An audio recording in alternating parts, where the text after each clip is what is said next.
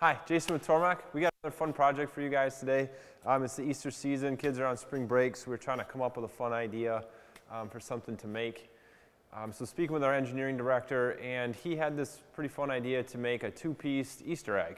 So we grabbed a bar of 17-4 stainless steel and we machined one up. So let's walk through this project and we'll show you guys how we did it, what fixturing we used, the problems we ran into, and all the fun little details along the way. So make this thing. All right, so let's jump into this thing. You can see here, we started out this project, we just used some aluminum soft jaws. We just bored them out to the diameter of the stock, which is about a 2 1/4 inch. And as we mentioned, this was a 17-4 stainless, so we're hanging on to about 1 inch of the part here, just in some soft jaws. We come in here and we do some roughing on the facing, so we're just doing some facing. We're running everything at right around 315 surface footage with a 5,000ths per revolution feed rate. So we do a little bit of facing, we do some OD roughing here for the thread, the male thread portion of the part. And again, this is 315 surface footage at 5,000ths per revolution.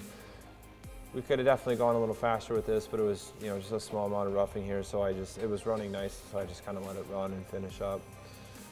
That we grabbed the parting tool, which is just a GTN2 1/8 inch wide grooving tool, and we just cut that thread relief. We ran this at the same, about 300 surface footage, and this was, I think, 3,000ths per revolution on this tool. After that, we grabbed our OD threading tool and went ahead and cut the thread. This is a M44 by 1.5 thread. So we went ahead and cut this all just single point. I didn't have a thread gauge or anything, so I kind of just cut the first side with the plan of fitting the second side to it.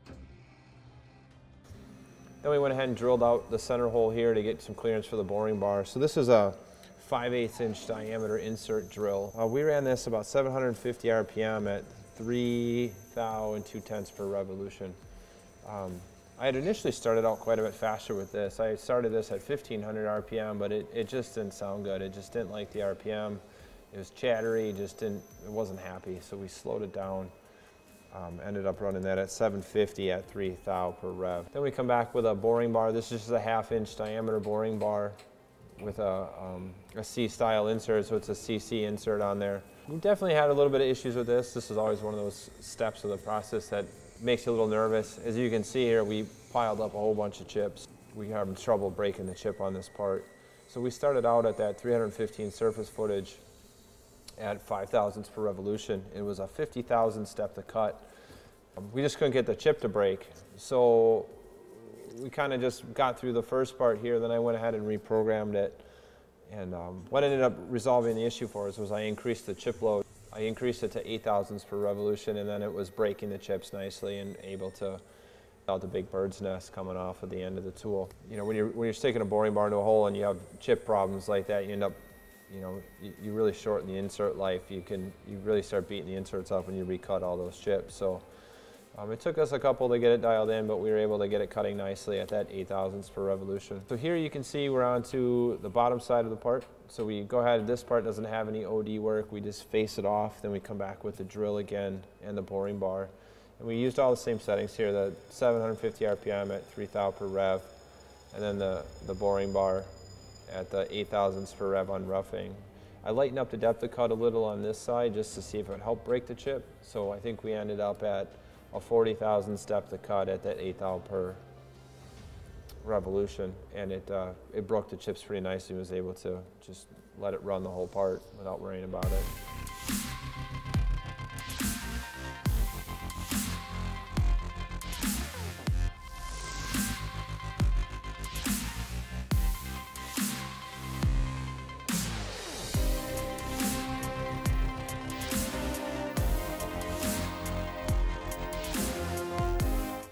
So let me come back and we do the Heidi threading. This is just a 3/4 inch diameter Heidi bar.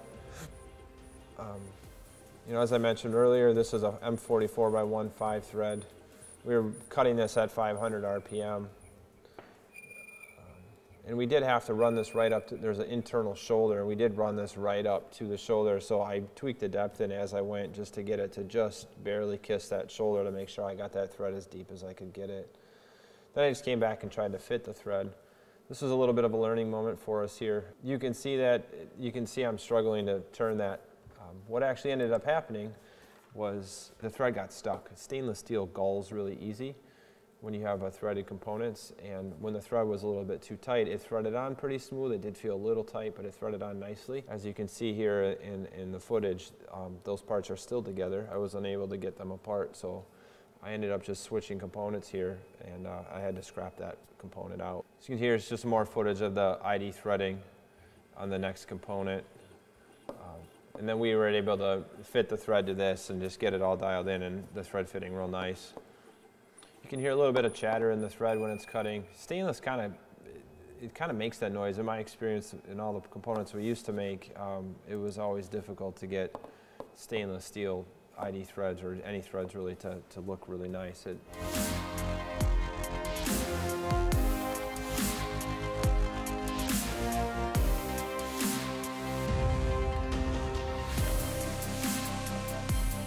Here we move on to, we're finishing the OD, so this is on the Op2 on the top side of the egg. You can see the male portion of the thread here. So what we did for this was we turned another set of soft jaws down to ID chuck this part. On the inside of the part, I just designed it to have a straight bore, and I made them the same on both sides of the egg so that I could hold both sides on the same set of jaws. So on the top side here that we're cutting right now, I was able to cut this pretty aggressively. I didn't want to go too much and risk damaging or spinning the part on the jaws, so I took it pretty easy. You know, we're just making a one-off kind of component here, so I wasn't really pushing on it to see what I could get it to do on speed-wise, but we were taking this off at about 50 thou depth of cut and 5 thousandths per revolution. Then at the end of this video here, we'll show you all the different ways we finished the part. I kind of played around with the finishing speeds to just kind of experiment a little to see what it would look like at different feed rates on a finished pass.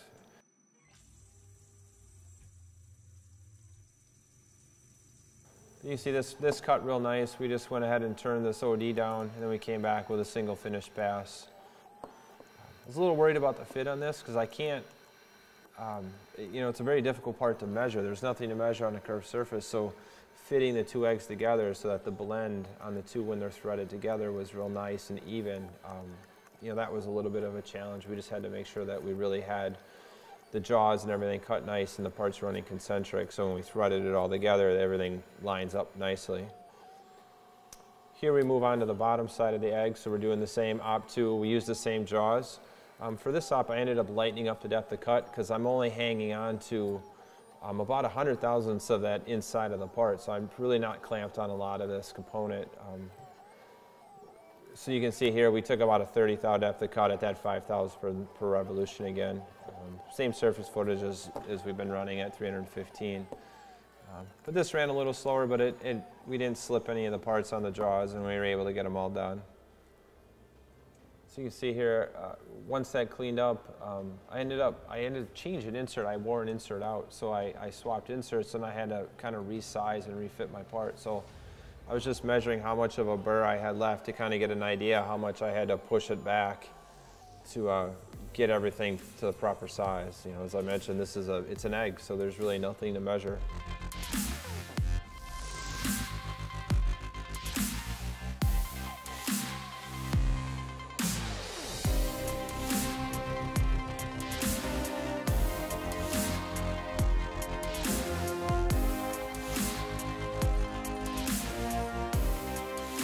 So you can see we got these things, it's two pieces, M44 thread, they thread together, they fit real nice, they blend up real good. You know, it was a fun little project. The things turned out really nice.